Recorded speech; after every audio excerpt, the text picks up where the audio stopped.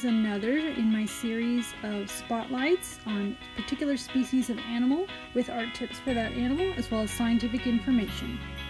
For this project, I flip-flopped back and forth between working just on the skeletal and making corrections, and working on the musculature on a layer above using different opacities to see through and figure out what I'm doing. That is because I had a bit of trouble making the anatomy quite as accurate as it could have been. But that's fine. If you find a method that helps you get things more correct, you should use that method.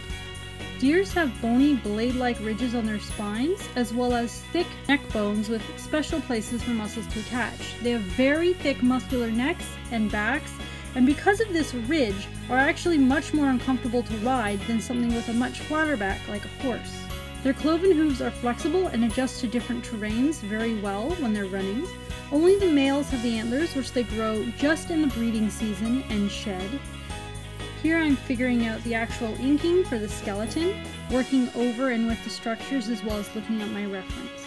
This is done on a separate layer on top of the other layers, and as you can see I made the muscles layer completely see-through so that it wouldn't get in my way, but I could still kind of see where the muscle was, just because I thought it looked neat. Another thing to keep in mind about the shapes of the body is that the rear legs are very muscular, but they're actually very flat in three-dimensional space, as well as the very far end of the rump makes more of a triangular shape pointing backwards, rather than a very rounded shape like the rear end of a horse or a human. On the rear legs, there's also a gap between the strands of muscles that is only covered over by skin and fur. This is also present on dogs.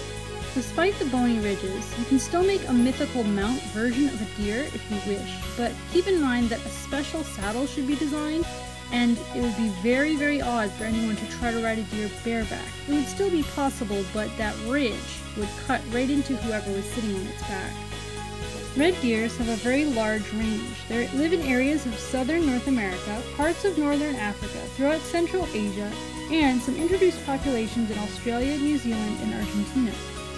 I'm making corrections to the eyes and beginning to block in the fleshed-in furred layer.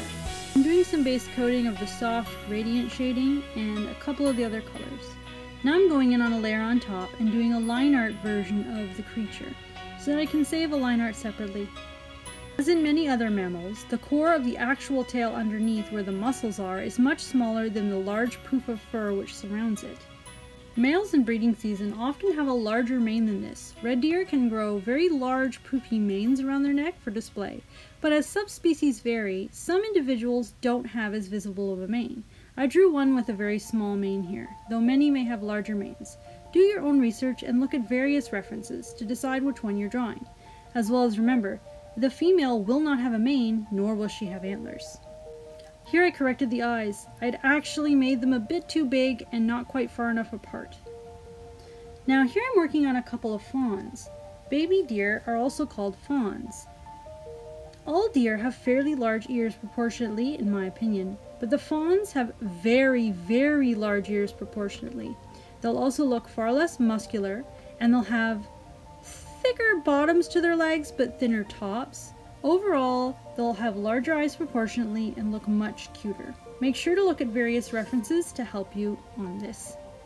I decided to do color line art for this one early on, and I also completed the line art before I moved in to do the colors. I'm layering the colors here with various paintbrush opacity and colors. I also color picked from a reference photo. There was actually a bit of purple in there, which is a bit surprising. Sometimes you need to look closer to notice what colors are actually in a thing. A bit of a dark olive grayish green in areas, as well as a tiny bit of a bluish tone sometimes shows up.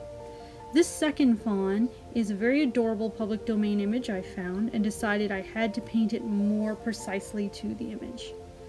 Male red deers that are adults may have up to 16 points in their antlers. Don't show any sign of antlers if you're drawing a female or a baby deer. The red deer is one of the 9 species of true deer in the Cervidae family. The fawns of this species have very obvious white spotting and are often very, very reddish in tone, but they can also be more of a yellowish brown in tone, like this one I'm painting now. It's also worth noting that Bambi from the famous Disney movie was a red deer. The female is called a doe or hind. Outside of the breeding season, Females and young live into herds as strong as 1,000 members, whereas the males only live individually or in bachelor herds. They eat grasses, twigs, fungi, bark, and leaves and shoots, and they tend to have a lifespan of 12 to 15 years. Well, that's all about red deer for now. I hope you look forward to future videos. There'll be more in this Spotlight series on various species of animals, some things on characters and fantasy worlds, art challenges, and many more different types of videos. I hope you look forward to seeing the new opening animation I'll be eventually doing. So that's all for now. See you next time. Bye!